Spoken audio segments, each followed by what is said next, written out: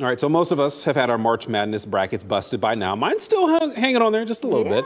But not one 11-year-old girl in Raleigh. Her bracket is very much alive. Ashtyn Gold is a big Wolfpack fan. She has NC State going all the way, but that's not all. The Abbots Creek Elementary student is competing against 22.6 million people in the ESPN Bracket Challenge. And get this, the 11-year-old is ranked 109. She's in the 99.9th percentile.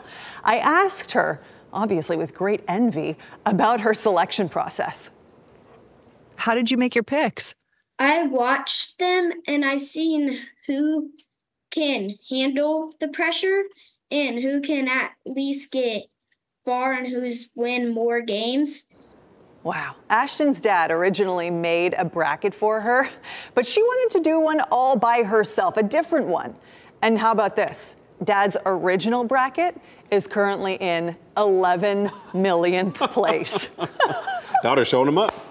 109. I mean, oh, good job. So I said to her, hey, can you do my bracket next year? Because mine was busted on day one. You trying to get someone else to do your work for you, Ashley well, Rowe. hey, she's clearly doing a good job.